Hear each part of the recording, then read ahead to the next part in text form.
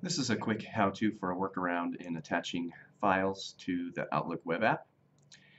So if you open the web app, in this case I'm using Internet Explorer, but it should work with Chrome or Firefox as well. I'll just browse to uwmail.uwyo.edu and click on the Login to Office 365. Log in with my username and password to get to the web app. Once in the web app, if I do a new email,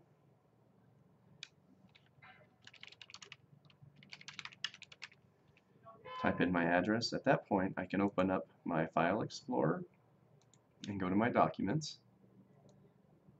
In this case I'm going to attach this Word document. I can just drag it to the body of the message and it'll attach. At that point I could send the file on. Oops, make sure I put a subject.